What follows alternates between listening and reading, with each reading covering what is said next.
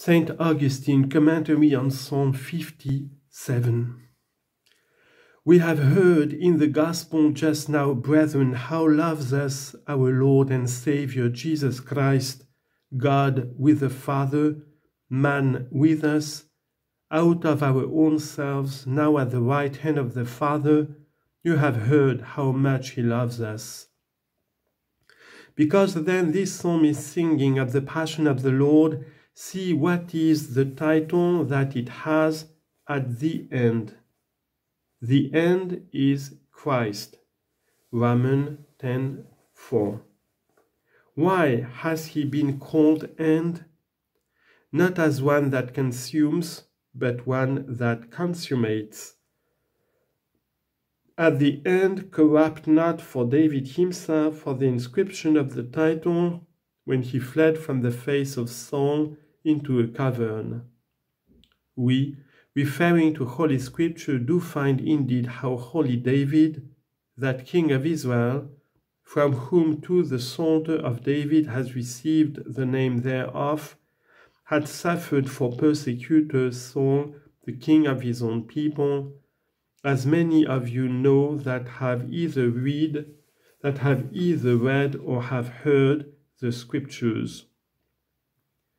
King David had then for persecutor Saul, and whereas the one was most gentle, the other most ferocious, the one mild, the other envious, the one patient, the other cruel, the one beneficent, the other ungrateful, he endured him with so much mildness that when he had gotten him into his hands, him he touched not, hurt not.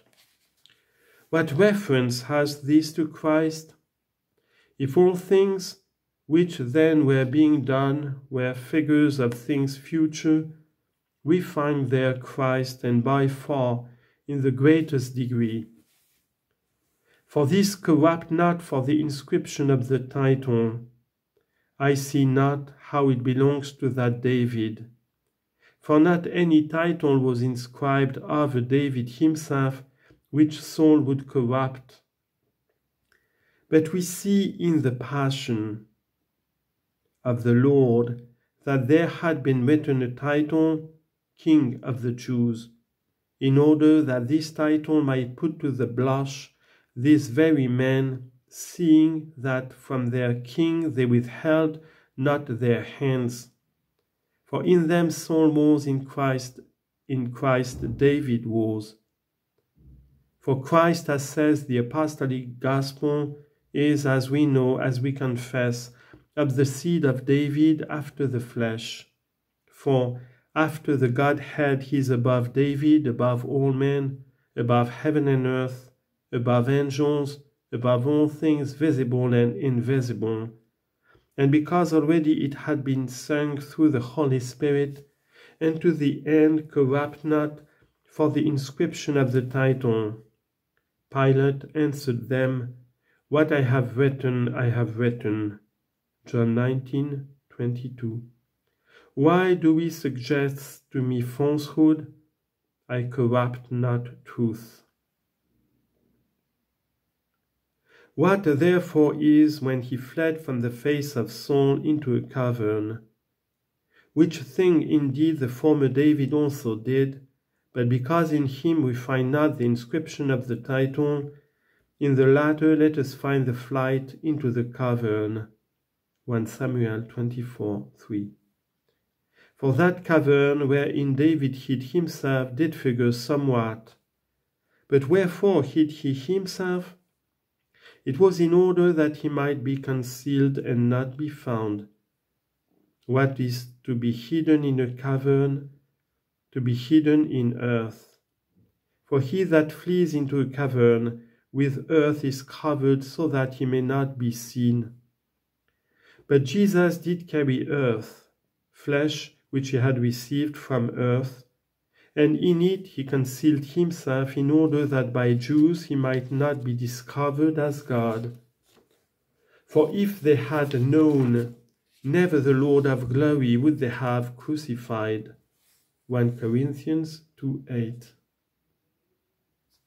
Why therefore the Lord of glory found they not? Because in a cavern he had hidden himself, that is, the flesh's weakness to their eyes he presented, but the majesty of the Godhead in the body's clothing, as though in a hiding place of the earth. He hid. But wherefore even unto death will he to be patient? It was in order that he might flee from the face of Saul into a cavern. For a cavern may be understood as a lower part of the earth. And certainly, as is manifest and certain to all, his body in a tomb was laid, which was cut in a rock. This tomb therefore was the cavern. Thither he fled from the face of Saul. For so long the Jews did persecute him, even until he was led in a cavern. Whence prove we that so long they persecuted him, until therein he was led? Even when dead and on the cross hanging, with lance they wounded him. John 19:34. But when shrouded, the funeral celebrated, he was laid in a cavern. No longer had they anything which to the flesh they might do. Rose therefore the Lord again out of that cavern, unhurt, uncorrupt, from that place whither he had fled from the face of Saul, concealing himself from ungodly men, whom Saul prefigured, but showing himself to his members. For the members of him rising again by his members were handled. For the members of him, the apostles, touched him rising again and believed. Luke 24:39. And behold, nothing profited the persecution of Saul. Hear we therefore now the psalm, because concerning the title thereof enough we have spoken, as far as the Lord has deigned to give. Have pity on me, O God, have pity on me, for in you has trusted my soul. Verse 1. Christ in the Passion says, have pity on me, O God. To God, God says, have pity on me. He that with the Father has pity on you, in you cries, have pity on me. For that part of him which is crying, have pity on me, is thine. From you this he received, for the sake of you, that you should be delivered with flesh he was clothed. The flesh itself cries, have pity on me, O God, have pity on me. Man himself, soul and flesh. For whole man did the Word take upon him, and whole man the Word became. Let it not therefore be thought that their soul was not, because the evangelist thus says, the Word was made flesh and dwelt in us. John 1:14. For man is called flesh, as in another place says the Scripture, and all flesh shall see the salvation of God. Shall anywise flesh alone see, and shall soul not be there? You hear the Master praying, learn thou to pray. For to this end he prayed, in order that he might teach how to pray. Because to this end he suffered, in order that he might teach how to suffer. To this end he rose again, in order that he might teach how to hope for rising again.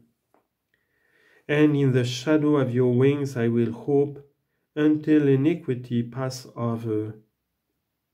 This now evidently whole Christ does say, here is also our voice.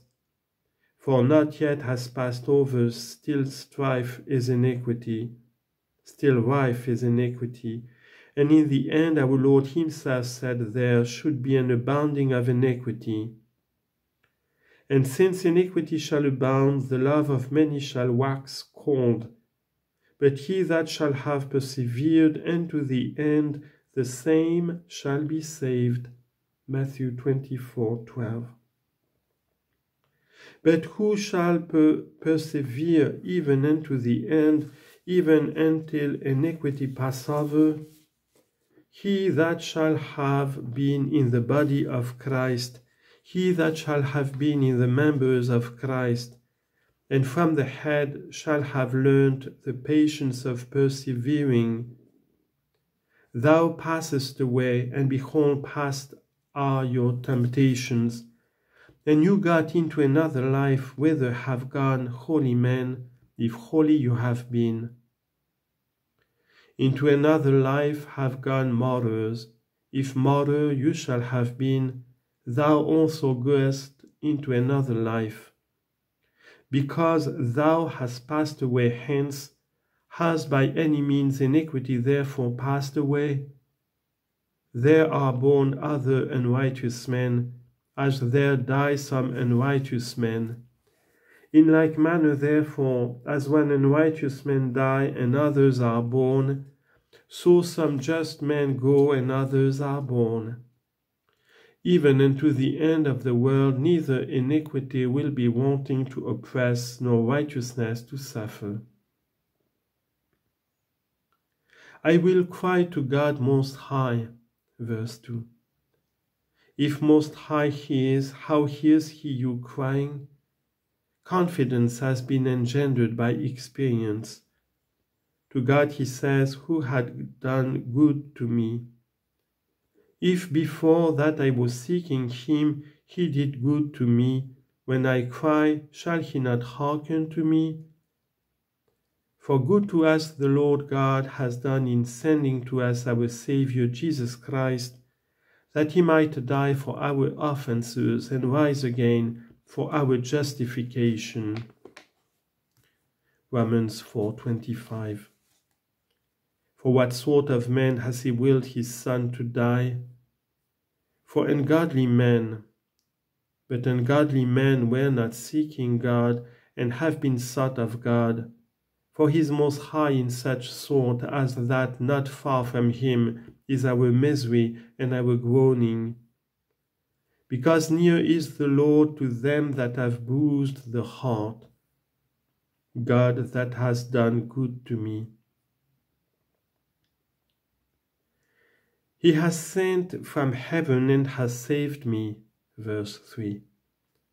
Now the man himself, now the flesh itself, now the Son of God, after his partaking of ourselves of him, it is manifest how he was saved, and has sent from heaven the Father, and has saved him, has sent from heaven, and has raised him again. But in order that you may know that also the Lord himself has raised again himself, both truths are written in Scripture, both that the Father has raised him again, and that himself has raised again. Hear ye how the Father has raised him again. The Apostle says, he has been made, he says, obedient unto death, even the death of the cross.